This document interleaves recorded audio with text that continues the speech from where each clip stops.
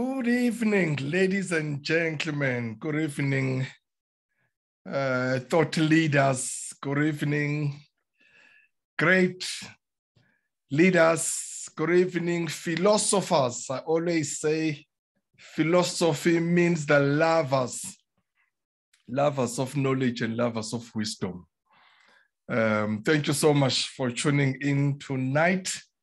As always, we are going to have a wonderful time tonight. We're discussing a very important topic with a powerful speaker. And actually, I should have said good evening in this youth month that we are starting today. And in the spirit of youth month, I have asked some of our colleagues here to moderate the sessions, and tonight I will straight away hand over to someone who will be moderating for us. He will take over from now and do the rest, and his name is Mr. Zola Zuzani. Zola Zuzani is the senior programs manager at Henley Business School, and he's our member here. He's our regular here, so he knows exactly how we do things here. Zolani will take over and he will do the rest. Tonight I'll be listening like any other people, and then we'll see you when I close the session. Over to you, Zuzani. Thank you very much. Thank you, Prof. Thank you very much for the opportunity. Good evening, leaders. My name is Zola Zuzani, and I'm your moderator for tonight's program. Thank you so much for investing your time with us on this Wednesday evening. Well, tonight we have an amazing speaker who will be taking us through tonight's topic entitled Leadership and Youth Empowerment. But before we dive into the presentation itself, I want to introduce the speaker. His name is Mr. Michael Tshepo Tabane. Well, I think the arrangement of the name is not a problem. You can call him Tshepo, you can call him Michael. I don't think he minds that. That's his name, Mr. Tabane. He's an inspirational speaker who has been sharing his thought-provoking ideas in various avenues for almost a decade now. He runs his own mentorship program, and he is an active board member for African Leadership Academy's student enterprise. He is also involved with Ellen Gray Foundation as a mentor. So we can see that we are dealing with a giant in this presentation tonight. He is not a stranger in various media outlets where he is normally invited to share his thought-provoking ideas. Mr. Tabane hails from a small village of Pankop. I believe that is in Limpopo, Prof. Is that Limpopo or Mpumalanga? Mpumalanga. That's Mpumalanga. That's Mpumalanga. Okay, great stuff. It's good to ask, because I was going to say Limpopo and someone will be like, hey, this guy doesn't know South Africa. All right. And Mr. Tabane has a BIS degree, which is a Bachelor of Information Systems from the University of Pretoria, commonly known as TAX. And Mr. Tabane has over 12 years as a systems or what you call a systems engineer. Am I right, Mr. Tabane? 100%, yeah. System developer. That's perfect. And the beauty about Mr. Tabane is that he likes to empower his youth from his village, of which it's something that most of us are still struggling to do. And I can't wait to hear what he has to say to us tonight. And I believe that all the questions are going to be raised as we go along with the presentation. Thank you, Prof. We can give it over to you, sir. Mr. Tabane, you can take us through the presentation. Right, okay, thank you so much, Mr. Zuzani. I really appreciate that, that amazing introduction. First and foremost, I like to always make sure that I'm audible before I give the whole church sermon. Okay, cool. So I can see by Professor Majola's smile that definitely I'm audible. Thank you so much for that. So as you heard from the introduction, my name is Michael Tshepo Tabane, born and bred in an amazing village called Bangkok. And I like to reiterate that simply because it's the village that made me, or that created me. Like, you know, the man that I am today, I owe everything to that, like to that specific village that I grew up in. And then, like, my village it's a village that is structured in a way that I believe, you know, African villages or African communities were structured like in the past, you know.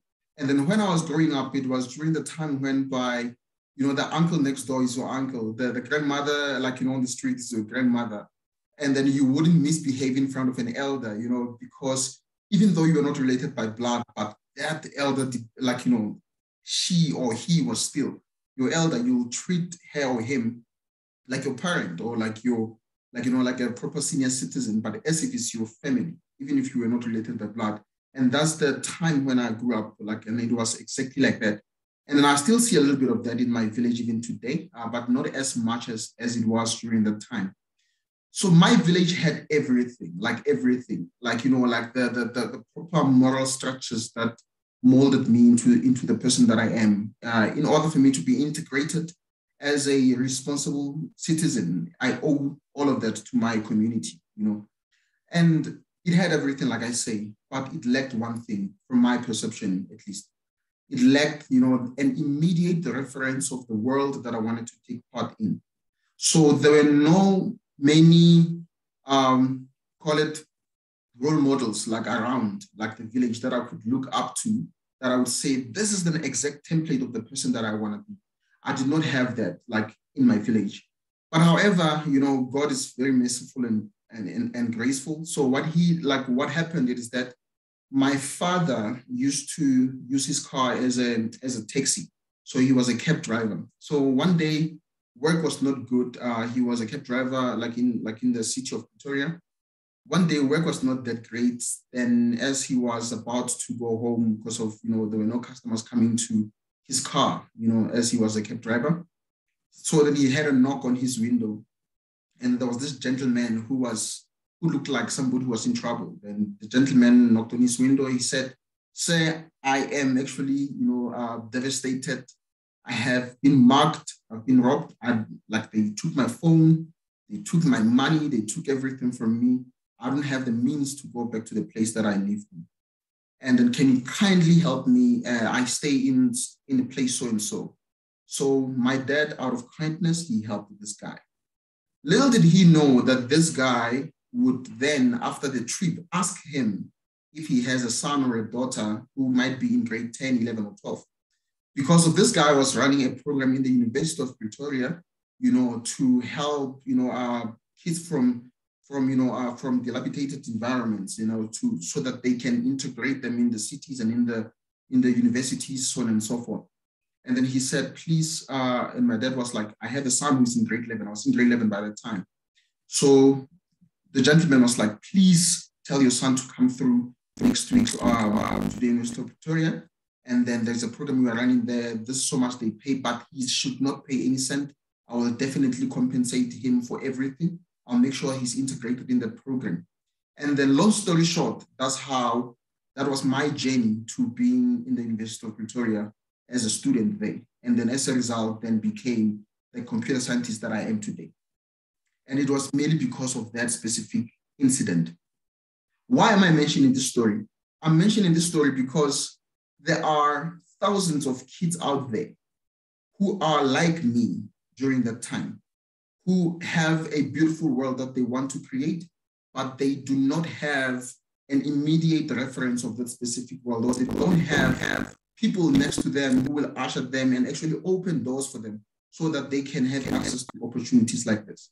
Since I know for a fact that there are students or there are kids who are like me during that time, but most of them, they don't have, you know, fathers who are taxi cab drivers who will meet, you know, like strangers miraculously who will help them, you know, chart their path, you know, from their career perspective. They don't have that. And then that specific incident is a miraculous incident. That is a 1 in a million kind of a story. Does not happen all the time. So then as a result, then it means that I had to, because of, I had a very peculiar, like, you know, like a specific story, then I had to then make sure that that specific story does not end with me.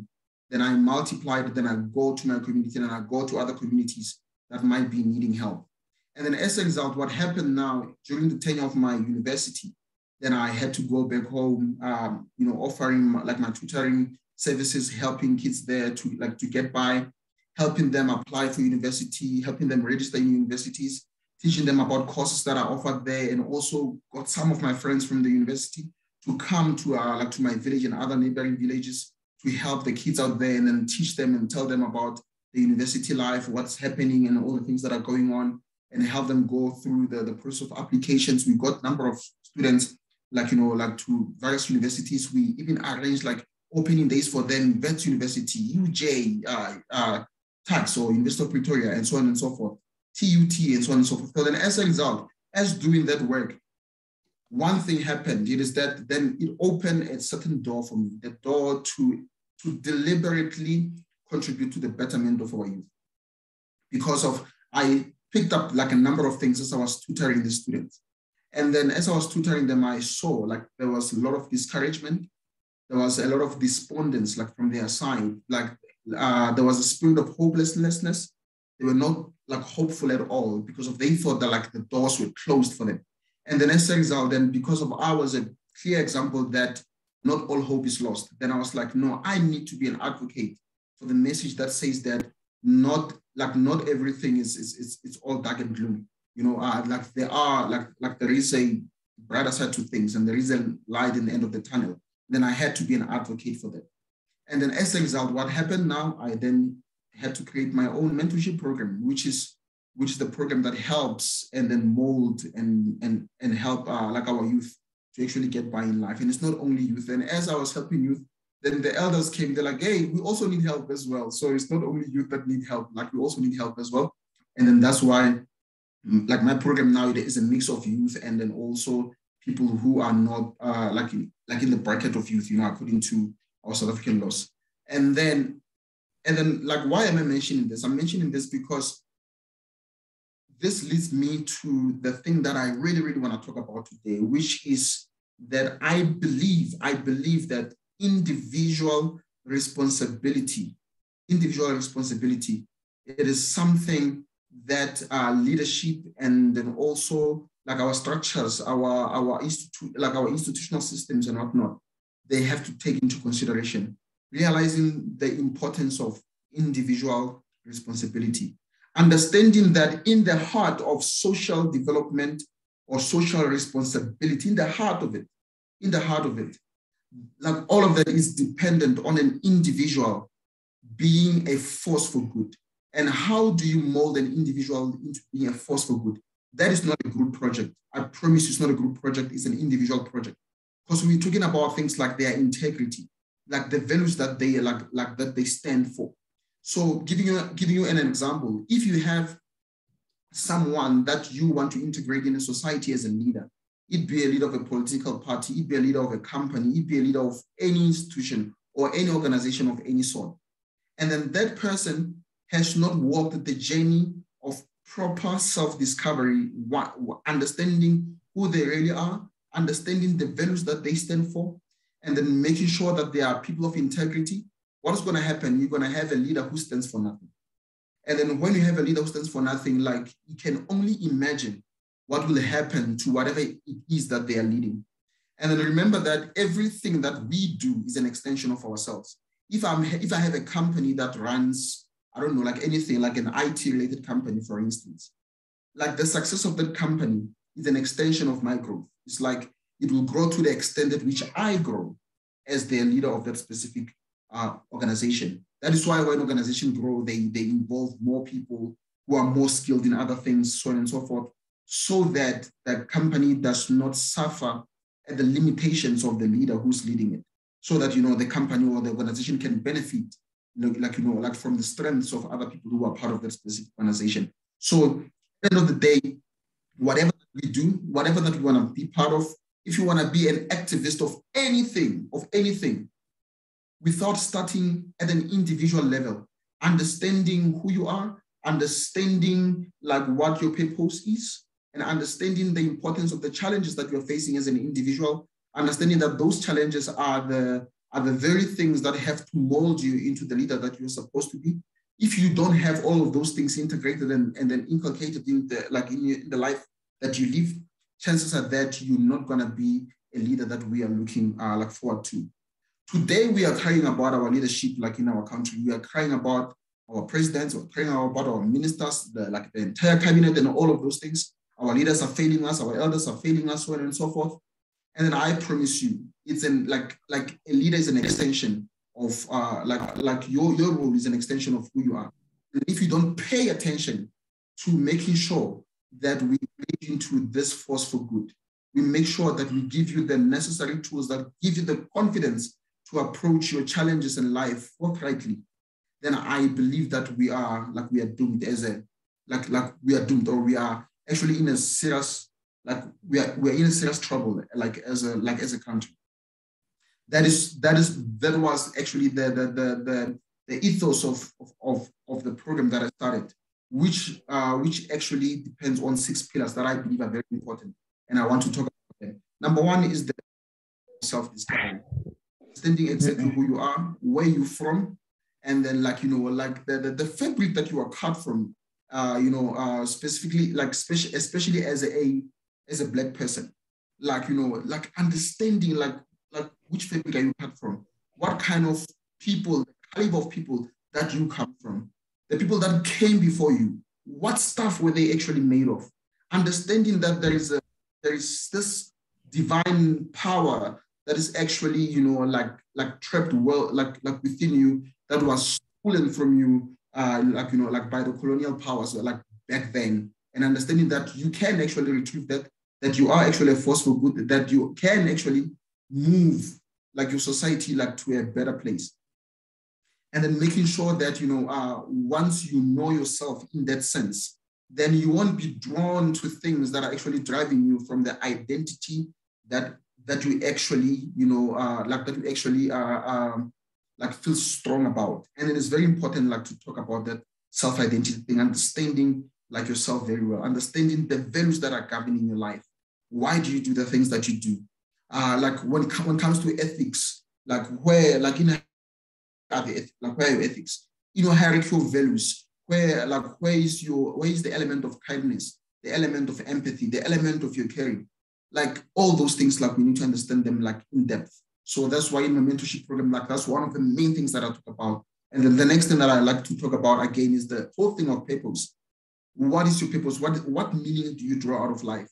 Because of this, let's admit it, ladies and gentlemen, there are many things that are happening in the world. There are many things that are happening in our country. There are many things that we wish were right, but they are not right the way we wish they were. There are many things that we wish were in a certain way, but they are not. And then people are suffering, people are struggling, and then in most cases, they're not struggling because of their own doing. Some of them, they find themselves predisposed into certain environments that exposes them to certain calamities or certain challenges, and that is not of their own doing. And they did not ask to be part of those specific, challenges or calamities. I agree with that 100%. However, in all of these things that we see, looking at the rapacious nature of our politics, for instance, how tyrannical some of the structures are. Looking at those things, they can be very frustrating to our youth. And then as I engage with youth in the schools, wherever I go, in my program as well, in this other platforms that I'm invited to, the frustration is rife, ladies and gentlemen. And then they are very frustrated because they feel like there is no one who's looking out for them. And then if our leaders, they do not make sure that they pay attention to the element of individual responsibility, teaching them that there is this thing called self-leadership. You need to lead yourself to the world that you want to create. Understanding the fact that if you want to be a part of society, there are certain things that you need to actually get right yourself. Teaching people that, they should be careful about trying to rearrange the world before they can get their own house in order. Those specific things are very important because of what kind of a person am I going to be, out there And then if I do not make sure that I hold firmly the things that that mold me and create me into the leader that I can possibly be, or the leader that the society can like properly benefit from. So that element of purpose is a very important thing. And then when I talk about purpose, there are many, like the number of definitions for purpose, you know. And the general one is that purpose is nothing else but the reason for doing, or the reason for being, why we do certain things. Why do you act in a certain way? Why do you want to do a certain thing? Why do you want to show up to the world in a certain way? So that is the purpose, right? However, there's a beautiful definition that I love, and then I got it from this man called Andy Andrews. Yes, he said it in a different way, but I like to phrase it this way. Purpose is the intersection of your problems and your gift. The intersection of your problems and your gift. So where the challenges and then all the calamities and all the things that you're facing in the world are happening, and then the meeting point of those things and whatever that we are imbued with, you know, the gift that you have that you're imbued with, where they intersect, that's where you normally find your purpose. So one of the sure ways of not finding your purpose is running away from the challenges that we face. And then that is very important. It's a very important information to tell our youth. Why? Because they need to understand that, you know, even though we are yearning and then looking for good leadership, like, you know, good political structures, good educational systems, good healthcare services, you know, like in a global sense of things, though we want those things, but there is still a domain for individual responsibility and self-leadership in the betterment of society as a whole. That thing is something that I don't believe, I believe that it should never be ignored. So that whole thing of purpose. And then this now, it actually leads me to the second part of what I want to talk about, is saying that what is it that I believe is the role of leadership, you know, our leaders from different structures. It be leaders from our churches, it be leaders from our political structures, it be our leaders from various places. So my question is that, like, now, what is the role that they can play? Is there anything that they can do? Obviously, there's so much that they can do. Obviously, there's so much that they can do. So our youth is actually yearning for true leadership, leaders who really genuinely care about us, who really care about our betterment, who really care about what will happen by the time when they are not around.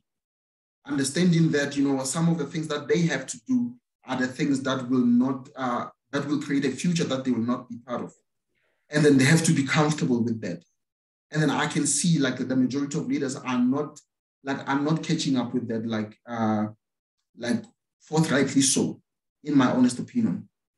And then again, and this is purely from my, you know, anecdotal observation, so to say. One of the things that I've seen is that the majority of the values that drive us as youth, especially in the South African context, most of those values are actually drawn or derived from the axioms of our religious structures and our traditional structures. So which means now, you know, if we have, I don't know if, I see now, Dr. Ngobo is here, Reverend Ngobo is here, you know, which means that there's still a big job that still has to be done by the likes of Dr. Ngobo, because of they are in the domain, in the religious structures, they still they are still the basis, or they're still in the heart of the things that actually shape our values as human beings, especially in a South African context. And then, which means now leadership in that specific space is very important. It becomes very vital. So they need to be make sure that, you know, they shape how we think, and then making sure that they create environments that are conducive for us to act forthrightly in the world, so that when we take our place in the world, we take it in a manner that is actually forthright and that is actually advancing us and moving us forward. And another thing that I think is very important to note is that thing of what is positive and what is negative. So when I talk about you know, our leaders taking part in making sure that they shape a positive discourse for us, it does not necessarily mean the discourse must be peaceful. Positive does not mean peaceful. Positive, it means progressive. because of there is no, like, what is peace if there's no progress?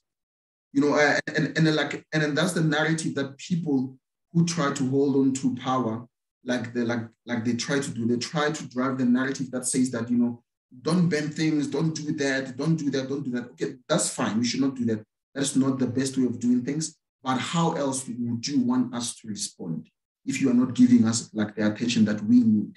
So sometimes something that is positive, it might be something that looks very destructive. But we find out that in the heart of hearts, it's not actually negative. It's something positive because of it will create the will of progress. So then people will start to move forward because of that specific incident or that specific way of sort of doing things.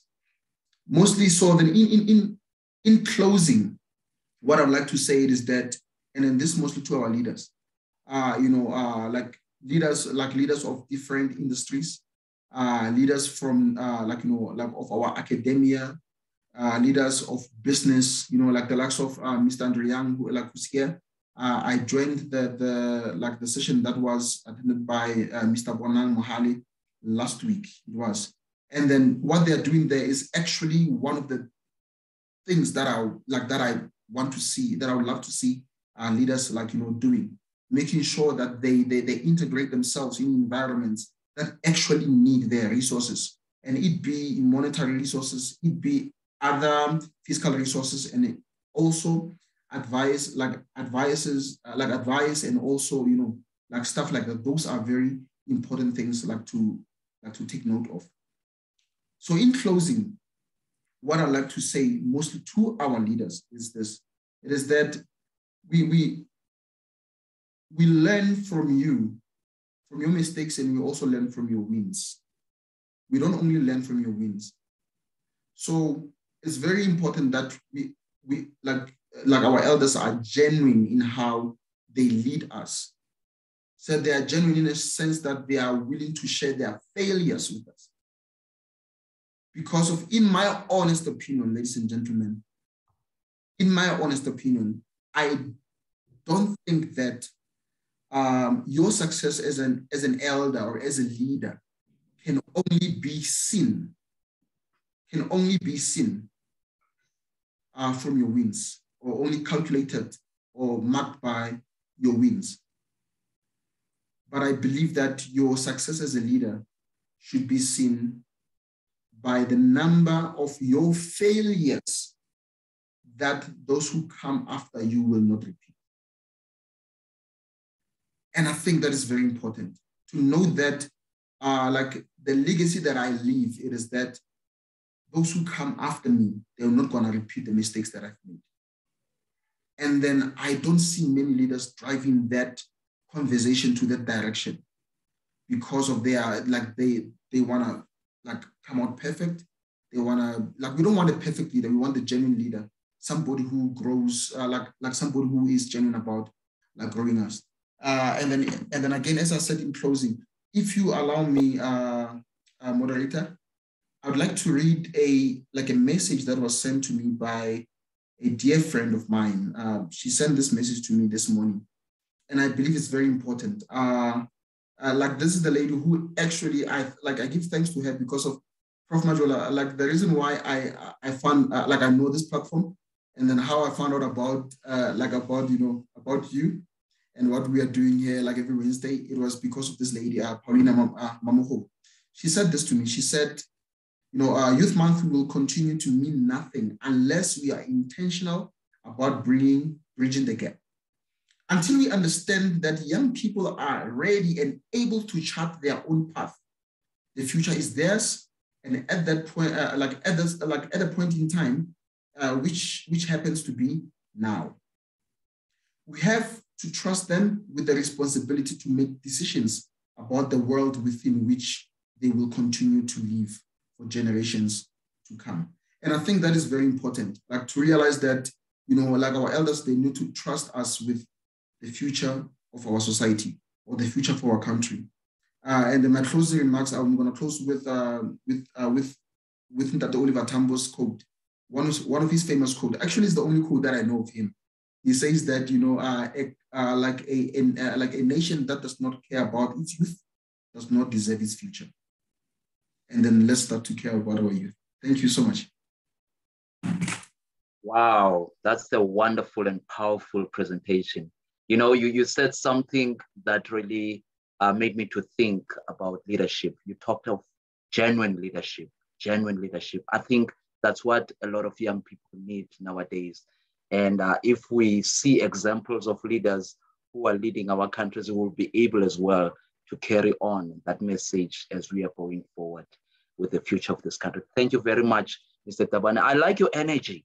I like your energy and the way you have shown how passionate you are about this topic of leadership, something that we really need for the people of this country, you know, and because we need leaders who are going to carry us to move forward. And you have shown that to us tonight. And I really appreciate your time.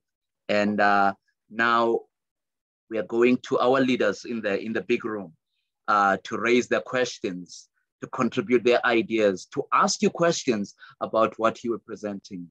And we are opening this opportunity for them now to contribute to your presentation.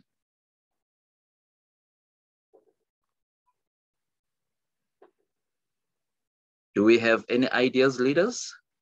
Do we have comments that we want to share with the whole group?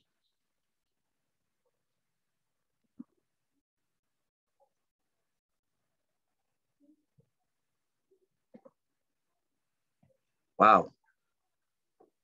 Mr. Tabane aced everything, and we are all fine. Let's share our ideas. Evening, everyone. Good evening, Mr. Lucky. I'm audible enough, I hope. Yes, you are. Good evening to everyone, not just Zola. I would like to believe that I'm not a leader, but a student of leadership, right? And Mr. Tabane gave quite a mouthful and a good presentation in terms of leadership. And he mentioned genuine leadership. And I would like to open it with probably a question, because in as much as we want to think about genuine leadership, it goes back to the principles of leadership. As a country, I'm a young person. I'm part of the youth, and we encounter probably for the past 20, 25 years, we've been encountering the same kind of leadership style.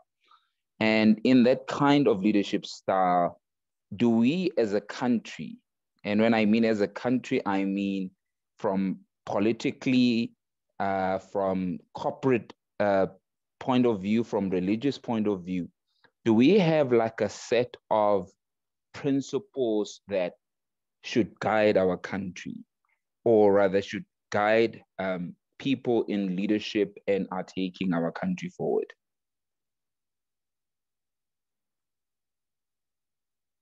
And I would like that maybe to be sort of unpacked, since there's quite a room.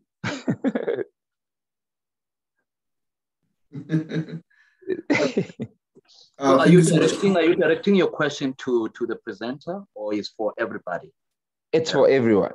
It's for everyone, just to break the ice and let's hear what everybody thinks about the principles of leadership. And they can, you know, give examples from their point of view, not necessarily from Mr. Tabane's point of view. Okay, sure. Kim is going to, she has something to say. So it's going to be Kim and Dr. Chuma. They're going to share their ideas. Hi, good evening, everybody. You know, it's such a wonderful thing to see Michael present. I've been waiting for him to present on this forum, and even if it was load shedding, I'd already organized to go to an outside venue to make sure I didn't miss this. So it's such a pleasure. And I had hoped your presentation would be longer, but hopefully we can engage in critical discussion. And, you know, actually, you used one of my favorite quotes from Oliver Tambo, because I do think that we have leaders now who are not this forum, but not fully appreciating the lessons in the youth. And sometimes when I look at the nation and I feel despondent, because I feel the generation that I come from, I'm an old gogo, that we failed the 1994 so-called activists that we try to change the nation. We failed dismally. And I think it's for us to look to you and our youth to find solutions.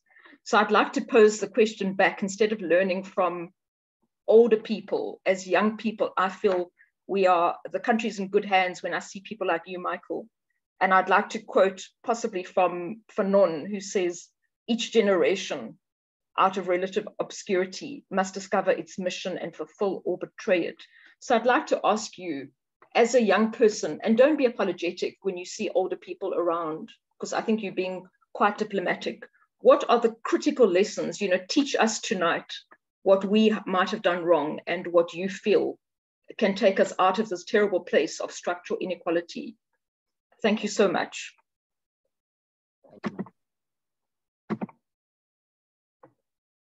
So we're gonna take the second question, or do you want us to deal with the first question first so that you don't forget what was said before we go to Dr. Thuma? I know, we can, I'm writing them down, so it's fine. Oh, okay, no, that's fine. Over to you, Dr. Mangisa. Thanks, Zola, and thanks to you, Mr. Tabane. What an insightful presentation or lecture that we have just done. I am, mostly touched by one of the phrases that you mentioned, that as leaders, we are extension. We are the extension of who we are in our society. Let me share my experience, to what you are saying. That I met a school principal, and we talked about whatever, we talked about, and my business as well, partly that of life coaching. And he shared to me that, after the first term, for grade 12 learners, the results were not very good. There was a feeling that the kids are overwhelmed. The kids are wanting to give up. They see no purpose in them as kids because the first term, as grade 12, it did not go well for them. And obviously, because, I run a business, I said I can help, motivate, talk to those kids, in a hall and see, what difference I can make to them. And he said he will present that to the SGB. Unfortunately, the SGB then said, no, get somebody who will do this free of charge. We cannot afford the cost and stuff like that. And I went back to the principal and said, Principal, what I want to do, it is not for the SGB. It is for the kids. It doesn't matter. Even if I were to do it for free, because we're trying to build leaders here. We're trying to build people who can take this country forward. I will do it for free. I don't have a problem with that. So that phrase, it touched me greatly, to say as leaders, we're the extension of who we are in the society. But also to add, when we talk leadership, this is a very dynamic construct. And as I've always said, that there are as many definitions of leaders as there are people who try and define what leadership is all about. But as we have said, there is no leader without a purpose. We derive a purpose for ourselves. We derive a purpose for our communities. We derive visions for our country. And it does appear to me that we are a rudderless country. Never mind which sector of, which sector of the country where we are looking at. It does appear to me, it does seem to me that we are becoming more and more rudderless. Thank you for your insightful presentation. Thank you very much, sir. Thank you, Doctor. Thank you very much for that beautiful comment. I don't want to close anyone. I see Zanele Mashakaro has some questions, not only one question, but many questions. And I think it will be good for us to give her the chance to raise those questions so that we can hear what she has to say. Over to you, Zanele. Thank you for the platform. And thank you, Tshepo, for the presentation. I think the first question for me is, I think there's just a stigma around someone being a manager versus someone being a leader. So how do we then merge the two to make sure that our managers understand that it does not necessarily mean that you are a good leader because you're in a managerial position? Because I think that's where a lot of challenges come in organizations, where automatically, if you are a senior manager, you get comfortable in the position thinking that I am a good leader. And when you have people who are under you, who are better leaders, that makes you feel inferior, and then you start using your power, because of the position that you hold. The second question is, how do we bring back the moral compass / values to leadership in South Africa? And that obviously comes from when we look at how our political structures are handling, things related to money, issues around honesty, issues around transparency. We're also looking at to our church systems, where the very same churches that are supposed to be building communities are taking advantage of the people that really need or have a need, when it comes to they're either employed and they're looking to the church to give guidance and to help them improve. So how do we do that?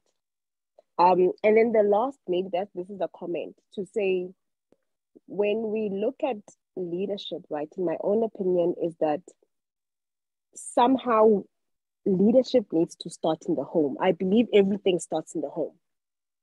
So, for instance, when we look at the Black culture, kids are normally told to keep quiet, So the youth is not taught to express themselves.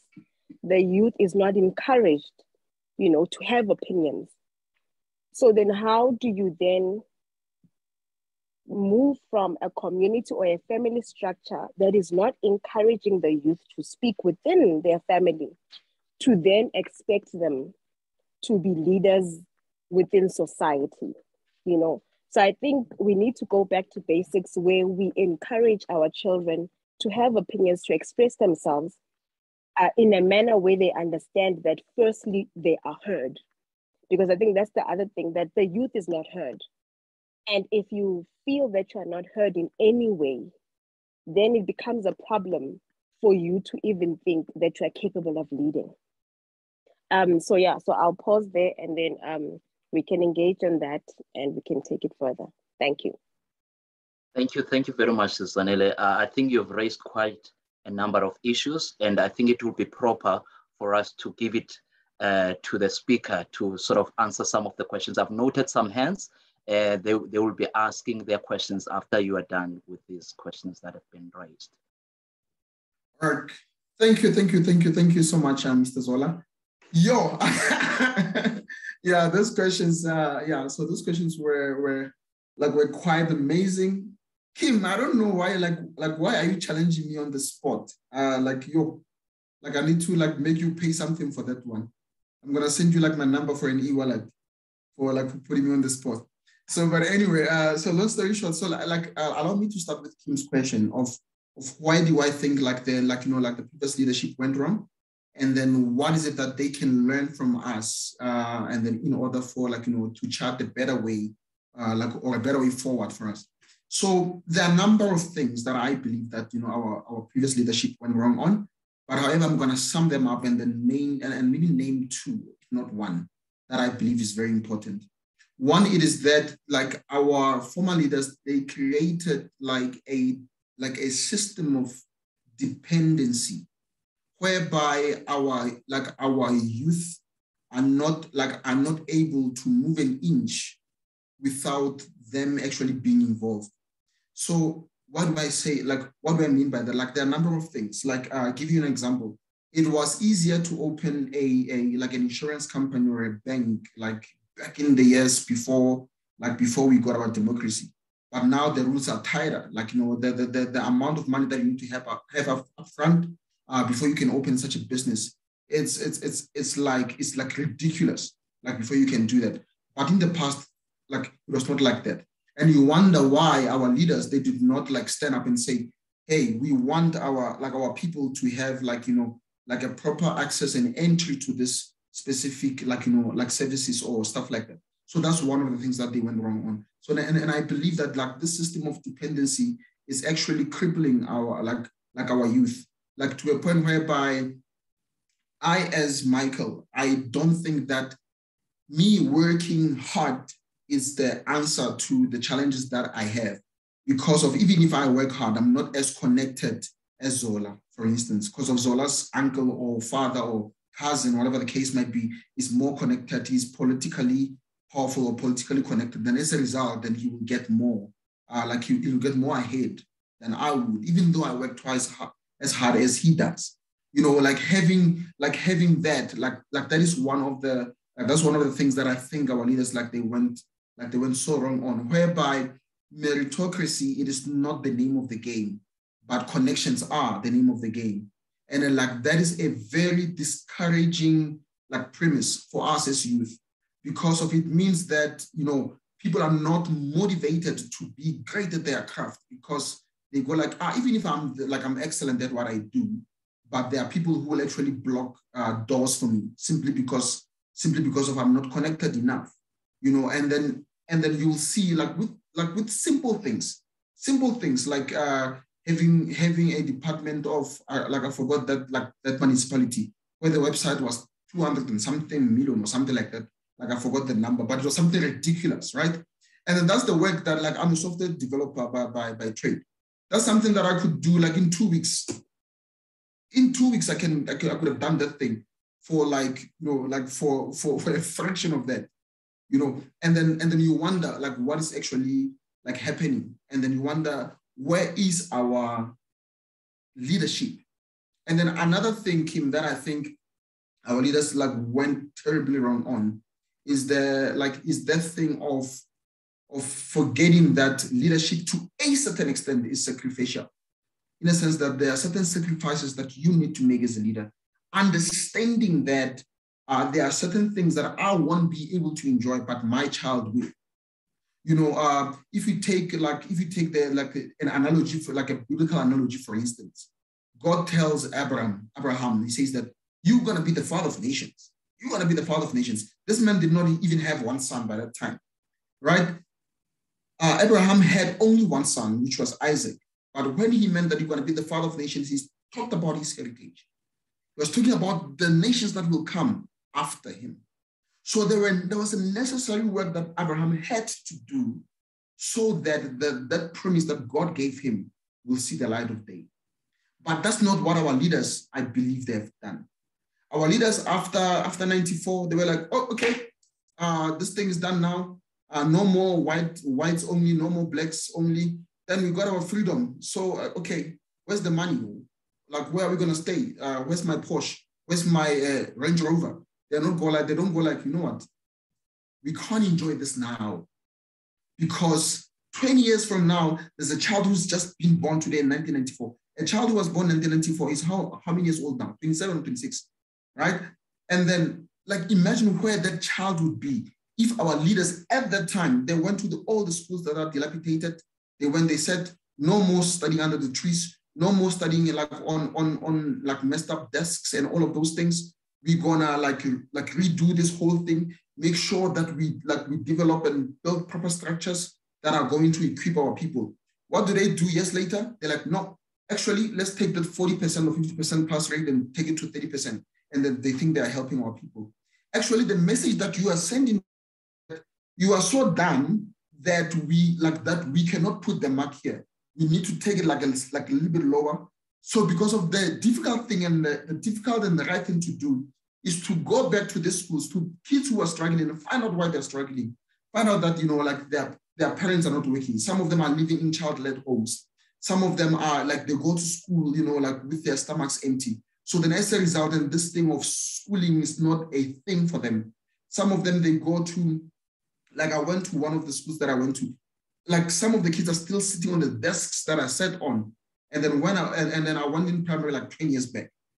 So when you see things like that, then you get to wonder, what is it that these leaders are doing? What is it that they are doing? Are they thinking about the coming generation? So Kim, to answer you, like, is a very tough question.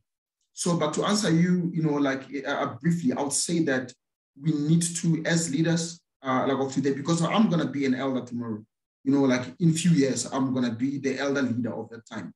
And your question is very specific, like it's very important because of somebody who's 5 years today or 15 years old, he will be asking me those questions. He'll be like, Michael, what did you do?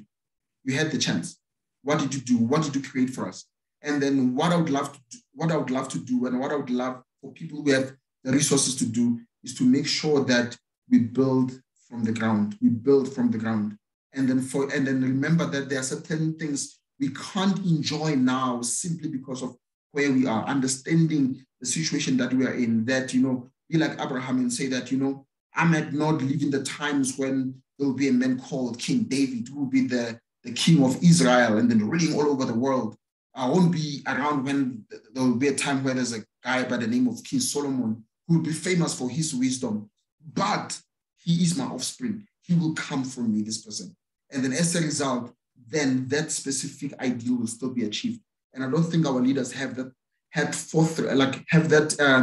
foresight to actually think about those who are coming after them. They think success is them being okay now, but only to find out that no, like I said, like your success as a leader is not only seen by your wins, but it's also seen by your mistakes and failures that are not going to be repeated by those that come after you. So I hope I answered you, Kim.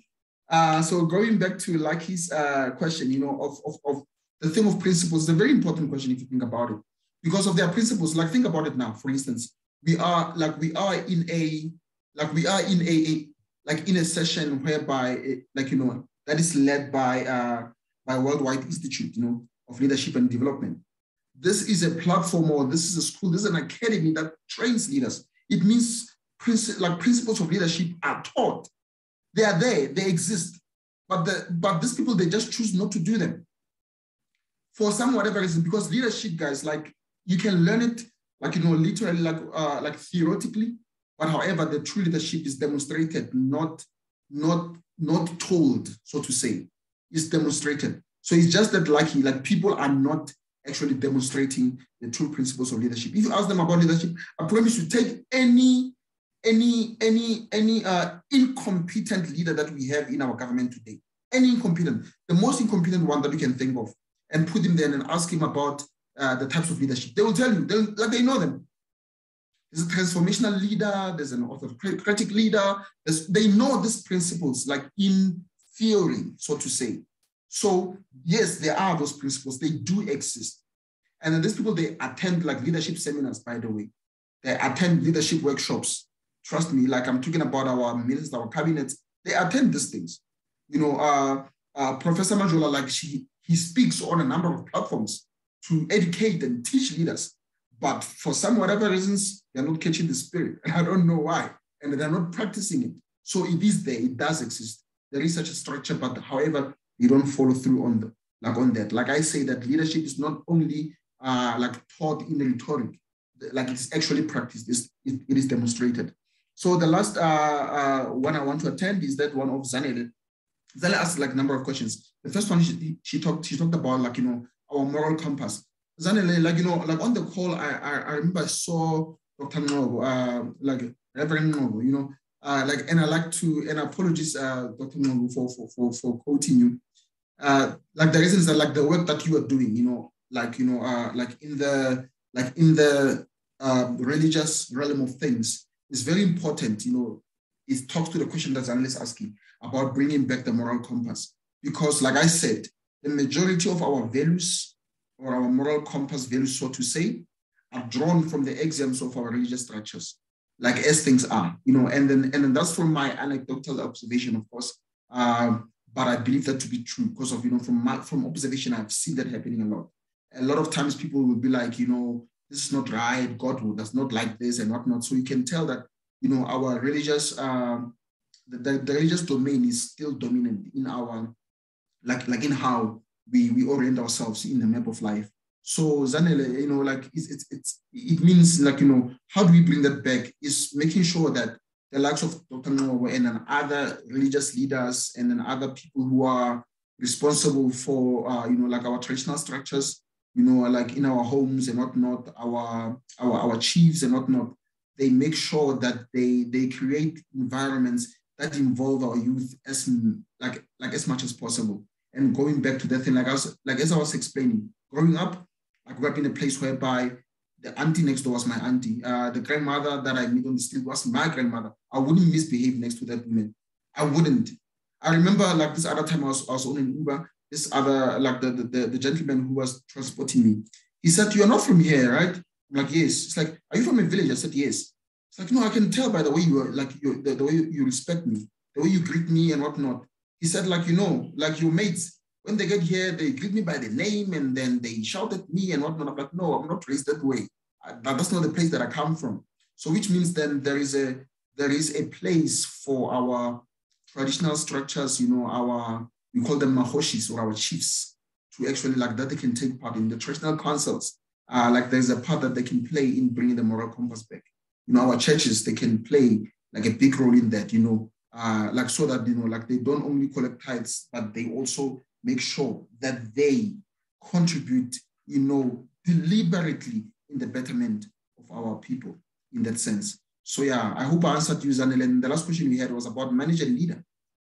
In my honest opinion, like actually it's not in my opinion, and like a manager is somebody who manages resources, right? To maximizes resources for, like, you know, like for the progress of whatever it is that he is entrusted with. So if I'm a manager, then I have Zola as my subordinate, I have Butumelo as that, then all it means is that I have to manage the resources, the things that I'm gonna need is the management of resources and then the placement of time and all of those other resources to make sure that whatever that you are entrusted with works. And the leader on the other side is something else. It's something else, you know, like, and then a person who will talk bad about this is the likes of Professor Majola, because of he is the teacher of such a subject, you know. But from my own perspective, for me, a leader is a servant who takes the first step. A servant who takes the first step. Somebody who says, "We are here to serve, and I'm going to take the first step and show you how it's done." So yeah. So thank you so much, moderator Zola. Much appreciated. I hope I did some justice to those questions. Wow, thank you very much for such insights. That was great. I think now you need to take time and drink water and calm down. I've noted a few hands. Tumelo was the first one to raise his hand. And then I don't know, Takalane, whether he's gone or he's just somewhere in the group, but I noted him as well. But let's start with Tumelo, then Takalane and Mr. Andre Young, sorry. Okay, thank you for Zola and everyone for this opportunity. I'm not sure, am I audible? Yes, you are, sir. Yes, you are. Okay. Yeah, thank you once again. Thank you, Mr. Tabane, for such a powerful presentation. Even though I started a bit late as I come from work, And thank you once again, Zola and everyone. So I would just like to add a few things, and by the way, the questions that were just raised here, they've also helped me in a way. Now, I believe that leadership also starts at home. I had a conversation with a friend of mine the other day, and I said the problem that we are having today is that we are having, actually the problem isn't that today, but from the previous generations, we are having a situation whereby, like I'm 34 years old, and my peers and the ones that are coming after me, we're having a problem whereby, there's no discipline and so forth, because our fathers, they were preachers, and they preached and they taught about morals and leadership and so forth in our churches. But the problem is that they did not begin at home. I strongly believe that it begins at home. Mr. Tabane knows my story. I come from a family whereby I was the last child, and I lost all of my family members. Now, my father passed away when I was 11, my mother was 14, and my siblings and so forth, they all passed on. They were very young, but I still thank God even today, because my father taught us in a way that everything he taught us, he demonstrated it. You understand? My father loved my mom loved my father. This is how we were taught from a young age. And look, my father, I was 11 years old when my father passed away. I was 14 when my mother passed away. I was so young, but I can promise you, today I still live by the standards of which my father used to live in, And, like I said, I'm 34 years old, but I'm telling you, we have a serious problem of leadership today.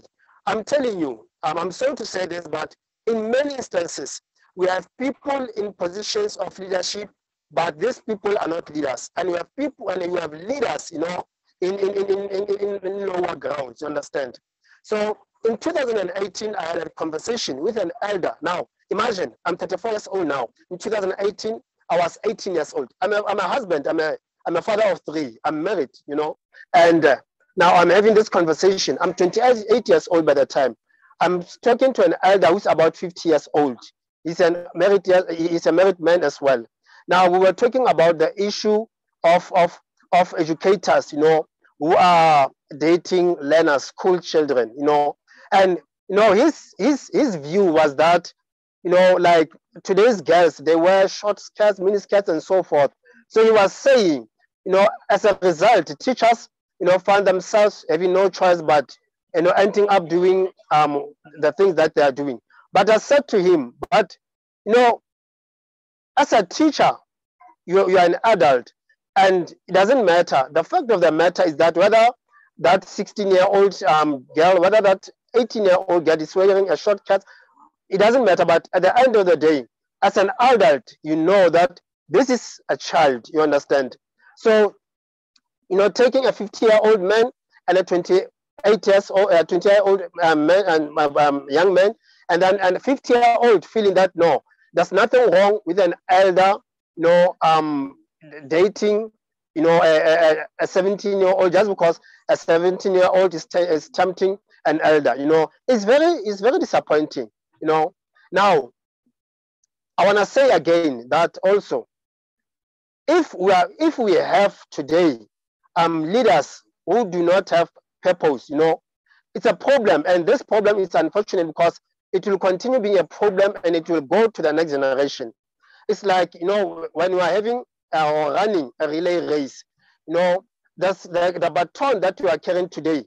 There's someone else, further down the lab that we are going to have to pass the baton on. So when coming to moral compass and corruption, if today we have so-called leaders who are corrupt, I'm talking about our elders who are over 60 years old and they are corrupt.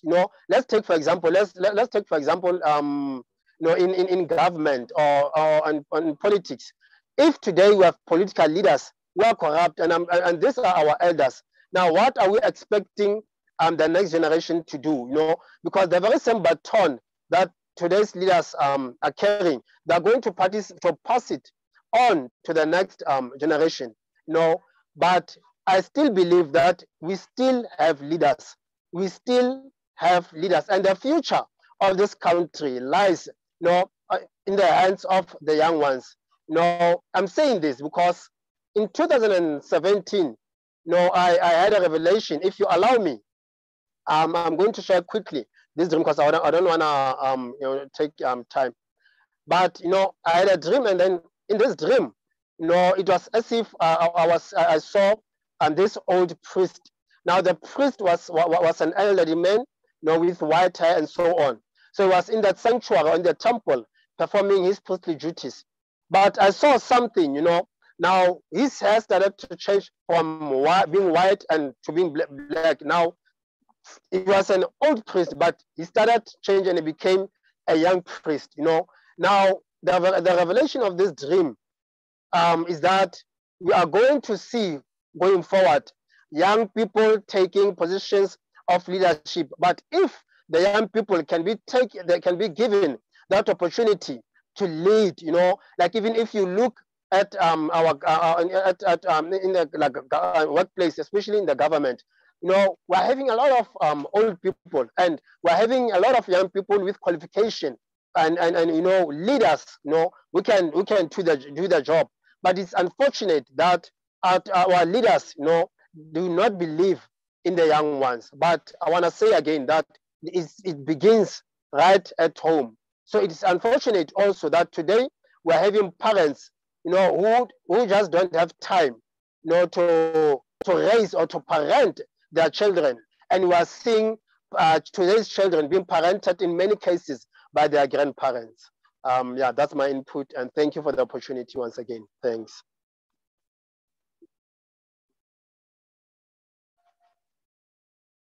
Thank you very much. Thank you very much, Mr. Boitumelo. Great information and insightful course.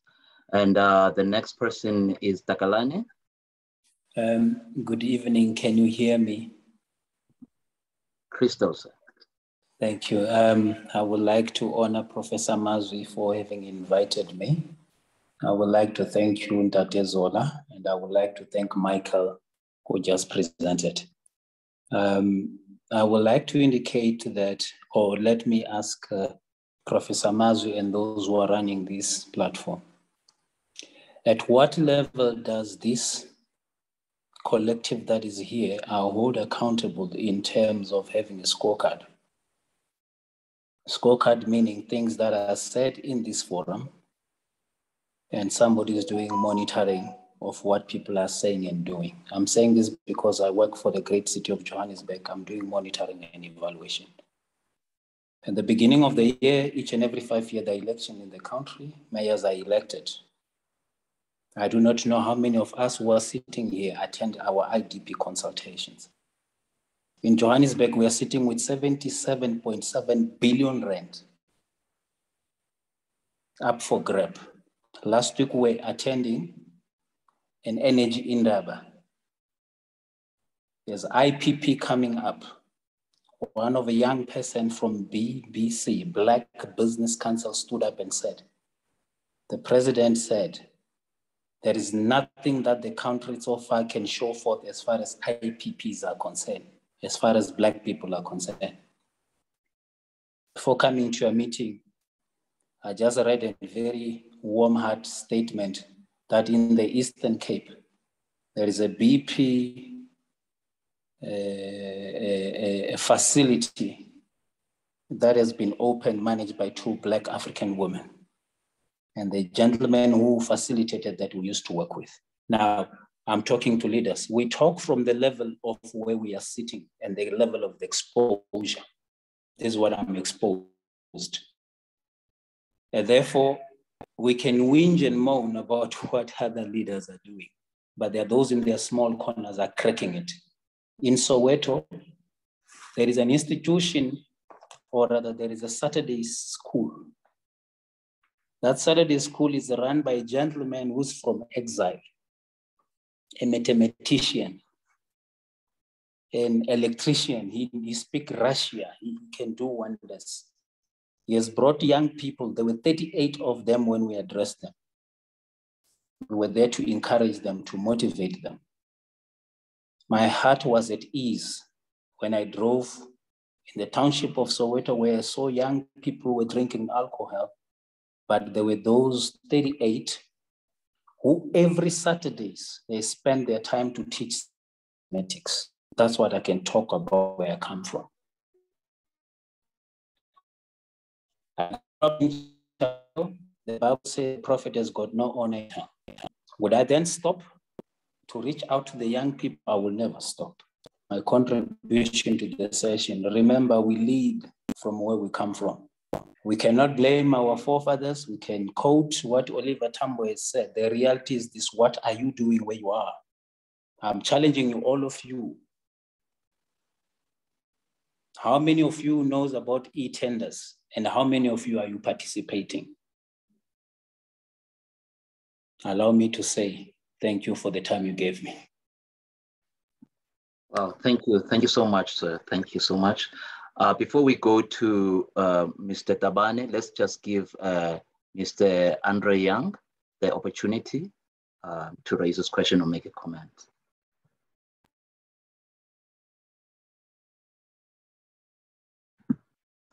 Mr. Young, sir?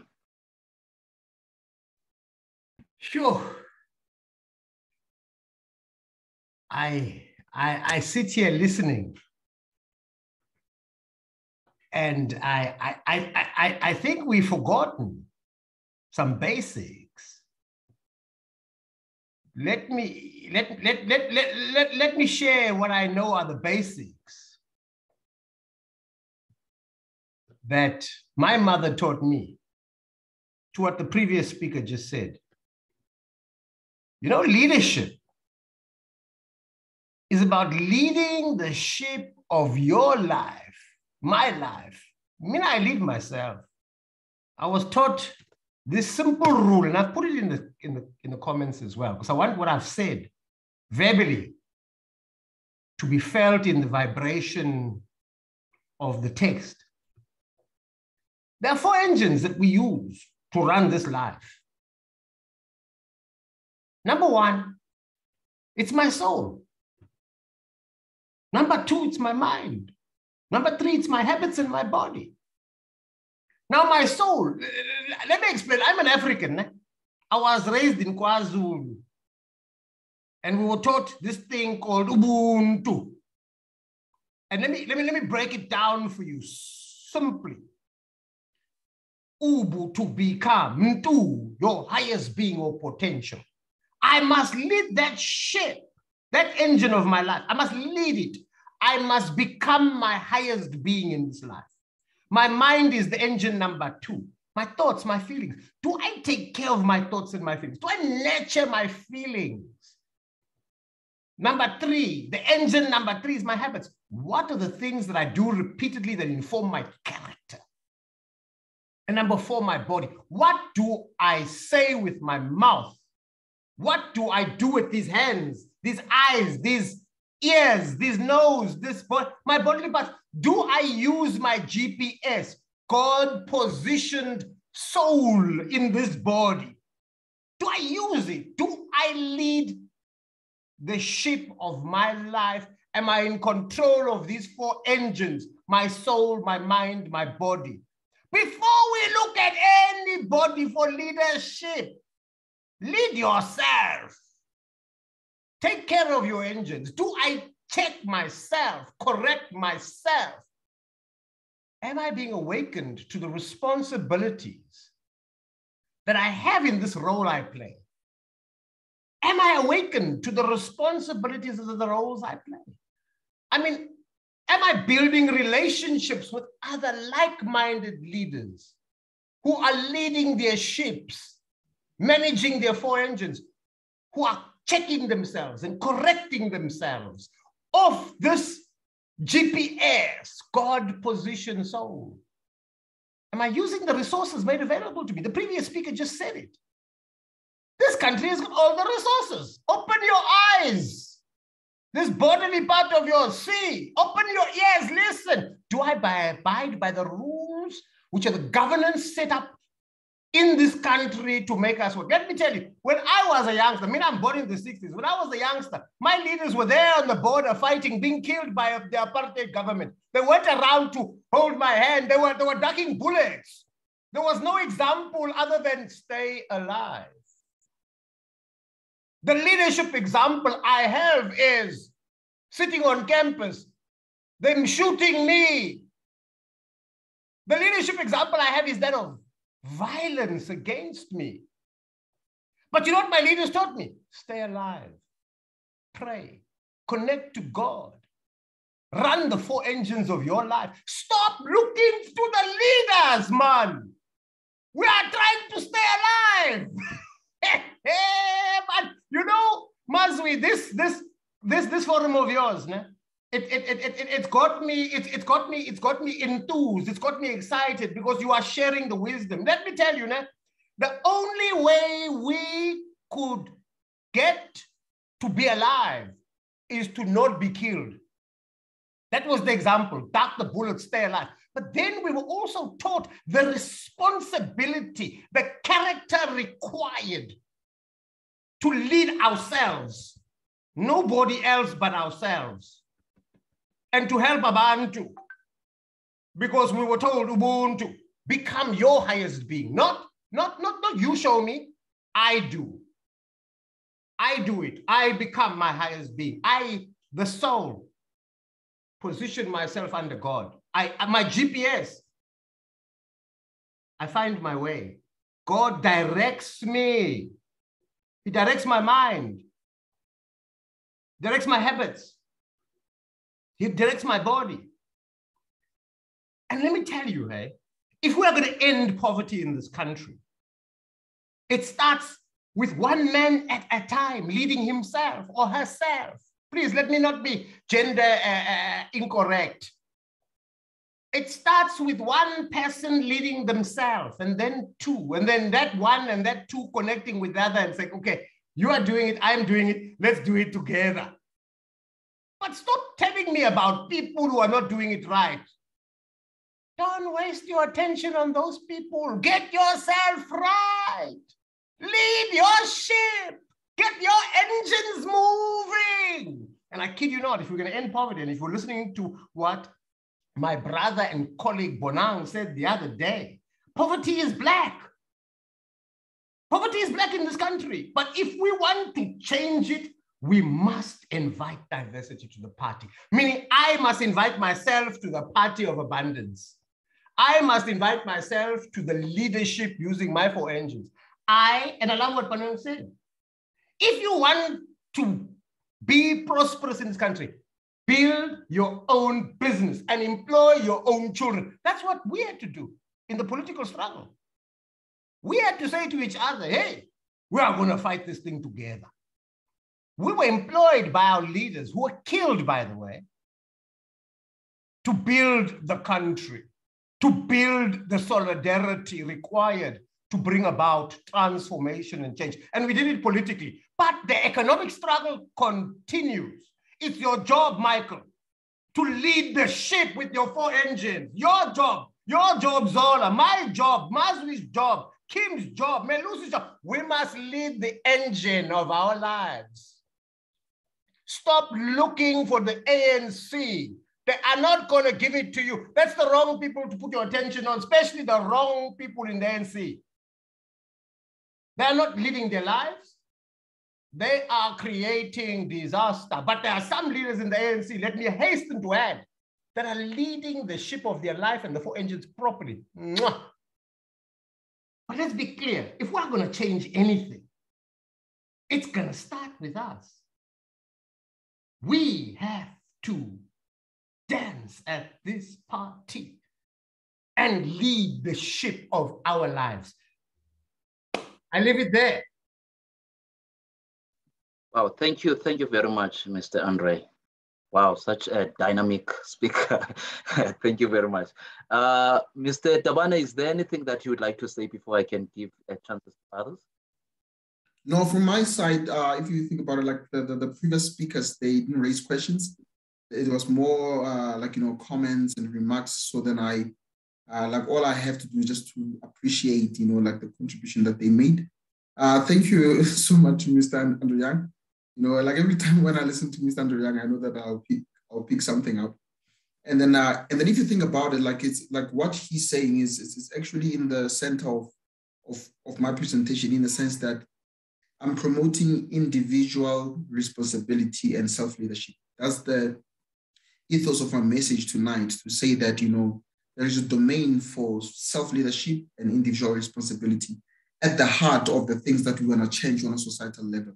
And then if we ignore that part, that, like the way Mr. Andre is putting it, like the 4 engines, if we ignore that, I can promise you, you can only imagine what kind of a leader you're going to be, or, or what kind of a person you're going to be when we set you, or when we send you out there to the world to make the change that you want to make. The famous Mahatma Gandhi's thing. What did he say? He said that be the change that you want to see. And then that's exactly like in the ethos of the message that I was giving him. And then thank you so much, Date Young, for actually like putting it out there and cementing that like to the audience. Thank you so much, Mr. Zola. So you can go ahead. Oh, thank you very much. Also, Phumzile has some beautiful words. I think it would be proper and important for me to give her the platform as well to say what she has in the heart. I know that she has written something very interesting there, but I know that there's a message behind those words that she has written. So Phumzile, Mia, would you like to say something? Thank you very much. Can you hear me? Yes, ma'am. Okay, thank you so much, Zola and Mr. Professor Mazwe, as well as Tshepo. Tshepo, thank you so much for sharing your story with us. I think that is what a leader does. They share their being with others so that they can also, it's like they multiply themselves. So you've shared what you went through, you've shared your story, and it makes your story, like sharing what you went through makes your leadership journey authentic. And when you help your community, and it's like you're giving out, or rather giving back to your community, it makes your leadership journey even nicer. So thank you so much for sharing. And I think as young people, I can say I'm also a young person, also in the still learning. I'm also helping teenagers. I have a few that went to university. So far, I only have 1 graduate, but one is something than having nothing at all. So I think it is very important that in as much as the world, we can blame the world, we can blame ANC, we can blame whosoever, but let us work in making a difference in our space. So when we do that in that way, we are applying that self-leadership. When we do that, we are making our environment positive. And when you share your story, or when you share your life with young people, and when you start seeing the fruits, it makes everything beautiful. Thank you so much. Thank you so much, Siswam. Thank you very much for that comment. Most people lose jobs nowadays because they challenge leaders, and leaders don't like to be challenged. And I see the similar, thought from Ongumusa Mandlokuvu. Would you like to raise a question, sir? Ongumusa? Okay, I can read his question. And he says, how to be a leader who can handle criticism in the workplace, whereby you apply the rules or principles and ethics of the company. And in the end, superiors put a blame on you and tell you you must apply the rules as it is because the generation is different. So how does a leader handle criticism? Because people are so used to old ideas, so you don't challenge me. How do leaders handle criticism? That is the question that I'm getting from Mr. Bongo Musa. I think you can note that question down before I can go to Simpiwe Gadi. Or do you want to answer it now, Mr. Tabane? No, like I was just gonna give my view, and then I don't think it was gonna be too long. It was gonna be a very short view. So and giving it like a disclaimer that in my leadership journey, it hasn't been like a lengthy one. So then I'll give like from the from the perception of the leadership that I managed to in the small time that I've been an upcoming leader. I'm still an upcoming leader. So what I can tell you it is that, if you are a leader who can take criticism, I don't think you know why you are there. That's number one. Because as a leader, it's not about you. I think remembering that it's not about you is very important. That it is about the organization, is about whatever it is that you are called to lead. And then if you will prioritize anything that will actually, or I'll say like obstruct the progress of that which you are called to lead, then it means you must question yourself as a leader. So then, so first and foremost things, it's very important to know that it's not about you, it's about what you are called to lead.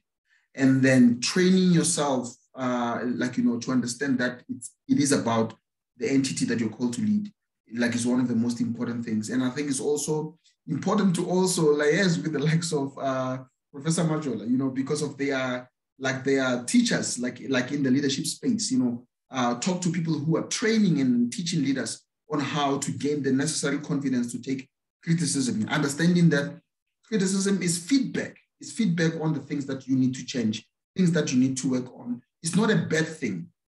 It's just a thing that says, we don't like this specific thing. It's not making us progress, or it does not take us forward in any way. Please fix it. And then if you are indeed a good leader and somebody who deserves to be there, you will definitely heed advices like an advice like that one. And then make sure that you liaise with people who have been trained leaders, because of it's very important, guys. Like people who don't make acquisition of knowledge one of their priorities in their lives. I don't think those people are serious about life in any way. So you need to make sure that you liaise with people who are equipped enough to train people who are in your position. That is I find that very helpful. Oh, great stuff. Thank you very much. Criticism is a feedback. I love that. Criticism is a feedback. I should remember that. Okay, ladies and gentlemen, we're about to close, but there's one more question that I would like to raise, which comes from Mokgabo. Does personality affect how people lead? Does personality affect how people lead? I'm asking this as someone who is soft-spoken and have been told that I have to toughen up in order to lead. You must be very strong when you lead. So does that mean that personality affect how the way people lead? That's a very powerful question. Because, we were created differently. Some of us are soft-spoken, like Mokgabo. Some of us have loud voices. But there's nothing wrong with that. But her question, I think it needs a little bit of attention. Can we help her, please, before we close? If you allow me, can I ask Professor Majola or any of the leaders to take that one?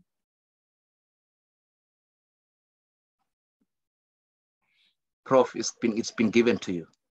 Wow, thanks, Mr. Tabane. As you know that it's a day tonight. We are always learning here. Our motto here that we come here to learn, to unlearn, and to relearn, and every Wednesday is exactly what is happening. Even tonight, you don't know how much we've learned already. So yeah, there is that talk from certain people when they describe leadership, that leadership must be strong, must be tough, bold, decisive. Yes, all those things are important. but it's just the wording. And I always say, instead of probably using tough leadership, I'll use effective word, because once you use that word about tough, then it's like you are actually saying it must be militant, you know, and people must be bully. So it's very important to the wording that we use. As I'm saying that, I always hear that people, but as I'm saying, when I teach, when I coach people, I would say, yes, we need decisive leadership. You need to be strong. You need to be effective. You need to be, you need to take charge. You need to know yourself. But yes, in terms of toughness and other strong words, they are very misleading at times. In terms of personality, leadership, it's about confidence. Whether you're soft-spoken or you are louder, it doesn't matter. As long as in your soft-spokenness, you can exhibit that confidence. Because if you are not confident, people will laugh at you and then will walk over you. So I mean, personality in leadership, yes, it does. It does play a part, but as I'm saying, that it really doesn't. There are people who are very good leaders. Others are introvert. Others are extrovert. So it doesn't matter. The important thing, remember, is just the impact, that effectiveness. That is important. Maybe because you have moderate on your kindness that you've given me the time. I just wanted to address this thing about criticism, and I really like what Mike has said, and that's very good. That criticism is a feedback, it's very important. But there is something in leadership, and I've got a course on this. I give it to universities, even to companies. The cost of leadership, or the price of leadership. So many of us, whenever we are assuming leadership positions, it's about excitement, it's about glitter, it's about drama, it's about, yes. You know, I always say, how many of people, when they're offered leadership position, they would say, no, not boss, no, boss, it's not for me. We are always jumping to it, but we forget that there is cost in leadership. And criticism is one of those costs. When you are a leader, you must know that you'll always be criticized. Obviously, we are not saying you must do things that will attract criticism, but because you're a human being, because you lead, because you make and take decisions, not everyone will like and love your decisions. They will criticize you, they will insult you, they will gossip about you. So those is what we call cost. That it's a package. It comes with this thing that is called leadership. As much as there is something that we call the perils of leadership, or the dangers of leadership, in terms of the things like corruption. So in other words, the perils are those things that you must guard against. When you assume leadership, what is it? The things that you must, the egoism or egoism, popularity, you know, those things are being surrounded by wrong people. Those are dangers of leadership. But as I'm saying, it's just a package, and it's very, very important that we remember, as leaders, we'll always endure such things. Thanks very much, Babu Tabane, and thanks, Zuzani. Thank you. Thank you so much, Prof. I know that we are taking the last questions. I promise that we will only take only two people before we give over to Prof. Majola to wrap up the whole program. And I have Sis Paulina and not Dr. Mangisa. So I give them only the opportunity to raise their questions or comments before I hand over to Professor Majola. Thank you so much, Zola, and good evening, colleagues. Thank you so much, Mike, for the incredible presentation. I really enjoyed it. I thought it would be good to ask last, taking into account the different contributions that people have made to this conversation. And mine, Mr. Zuzani, is just to make a contribution to the conversation and also answering the question that the colleague asked about personality in leadership. What I want to highlight is you always lead from the truest version of yourself. So when it comes to leadership, it's not about being tough or presenting some form of a character that is not you. You lead from the truest version of yourself.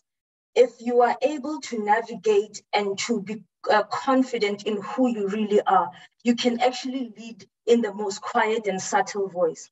I say this because that's my leadership approach. I hardly am loud. I hardly want to lord myself over people. That's something I don't do at all. But leadership is felt and seen by what you do. And as a result, people follow your actions versus what you just say. So when it comes to leadership, do not critique your personality and discount yourself from leading just because your personality to an extent is not what we see in popular media, because leadership is something that emanates and anchors on the truest version of yourself.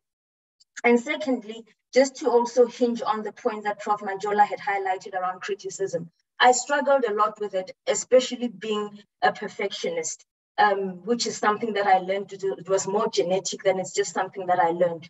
Criticism is on what you do, not on you as an individual. So whenever you receive criticism as a leader, try and assess at which point is it coming from and what is it trying to address.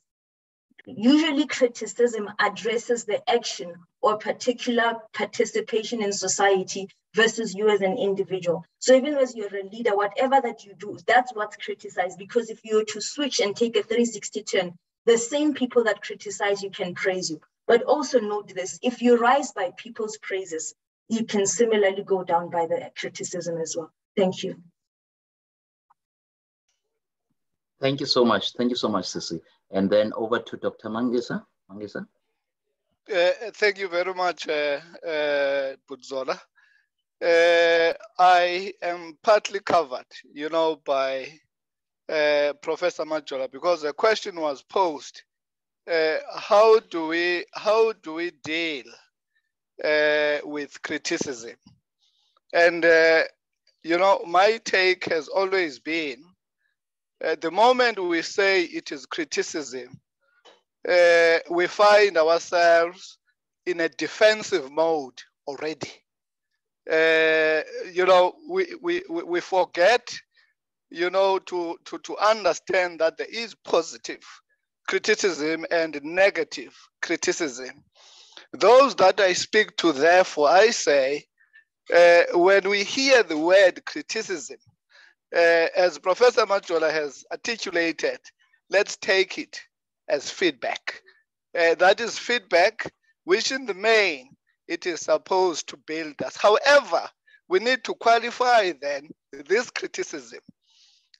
Practically, in the corporate, you find leaders or bosses who in all material times, they believe that it is their way. The other way, it cannot go. And therefore, whatever you try and innovate and come up with, he will find a way to shoot you down. You find a way to criticize you so that whatever that you are thinking of, it must be seen as not making sense. It must be seen as it is never gonna work. Only to find that the same boss, he will tweak it and take it to the board and deliver that which was hard on you, criticizing you. If it is done genuinely, if I am criticized, therefore, from an emotional intelligence point of view, I will try and put myself in the shoes of the person who is giving me feedback. Open up my mind, be open enough, and begin to understand where he or she is coming from. If it's positive feedback, it will indeed build me. But if I were to see it as negative feedback, obviously, those are some of the things that I would not consider. And that environment, more often than not, it will become a poisonous and toxic environment. And therefore, that innovator does not belong in that institution. That innovator must therefore leave. Thank you very much. Thank you ever so much, everyone, for your questions, for your comments, and for giving me the opportunity to steer tonight's program. And my special thanks goes to Mr. Tabane for sharing his wonderful presentation. I mean, I can see the comments here. They're full of praises. You have touched many people's hearts, and they really love what you had to say. We appreciate it. May the Lord give you strength so that you can touch other people's lives as well elsewhere. Over to you, Prof, and thank you to you too. Thank you, Zola. Thank you so much for moderating tonight. We've learned a lot. But before I close the session, ladies and gentlemen, for me, it's just to close. I think just to give Michael time to give just to do your closing remarks or your parting shots. And then after that, I'll close the session. Thank you.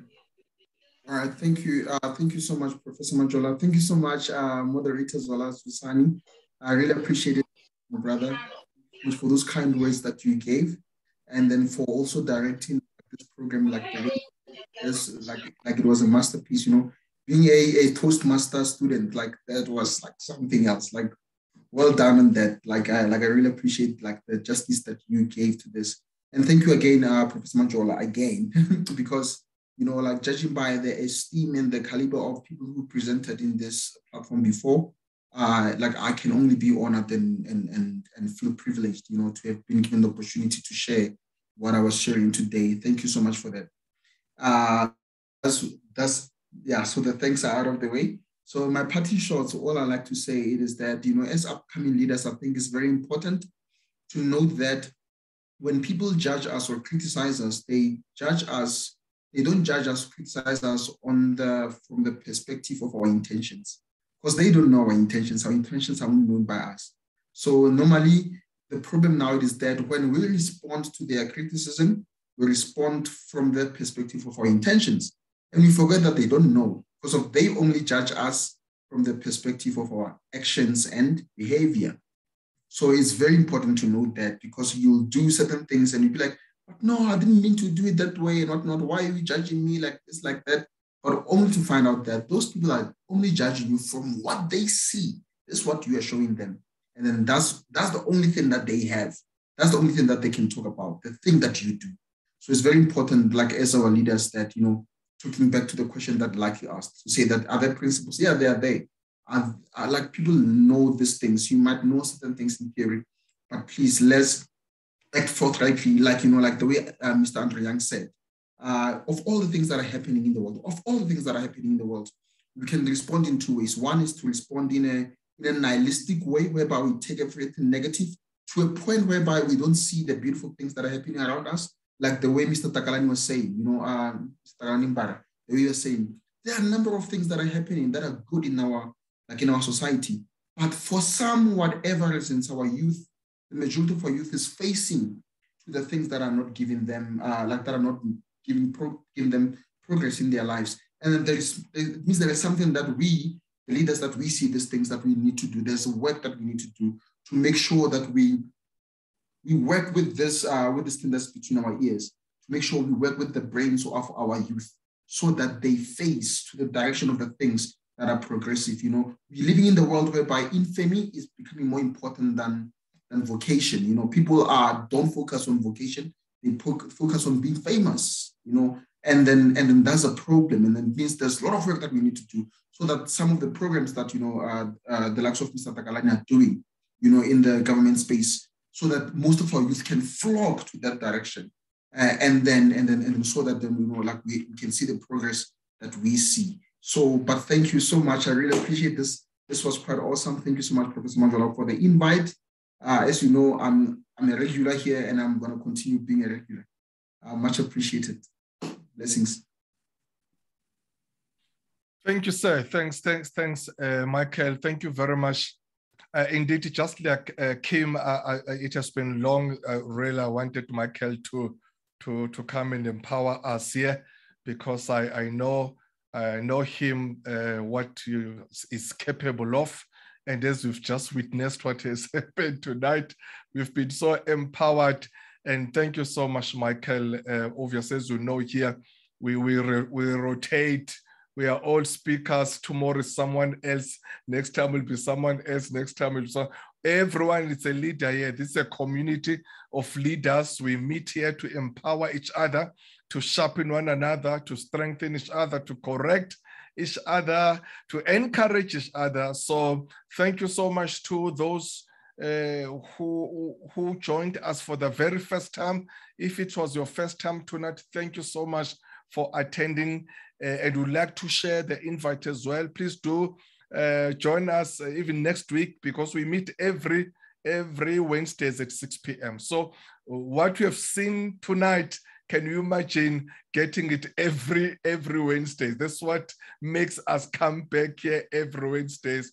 And please do join us again next week for another powerful session with another powerful speakers, because that's what we do best here. We've got powerful participants and powerful speakers. So please do join us next week, Wednesday, but also do join us. We've got a Facebook, what is it called? Facebook page, yes. It's called Leadership Think Tank. If you can go to Facebook, you can just search that, Leadership Think Tank, and then you can just join that page. And that is where all of us also converge there. We are members of that page, and you will meet all sorts of leaders there, from politics, from business, religion, everywhere. I mean, who participate in that. And we are more than welcome to post any leadership related material. I always emphasize that, because if you're gonna put any flyer that talks about what, we'll remove it immediately.